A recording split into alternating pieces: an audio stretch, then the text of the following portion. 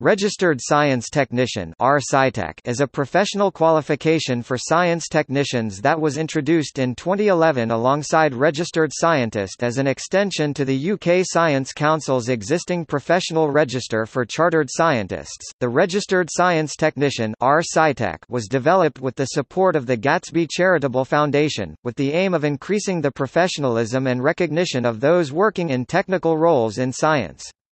Holders of this qualification can use the post-nominal letters R.Sci.Tech.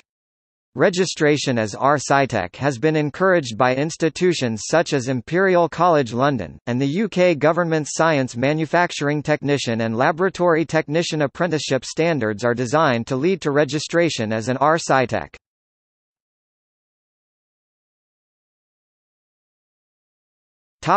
Licensed bodies. The Science Council licenses its member bodies to award professional statuses.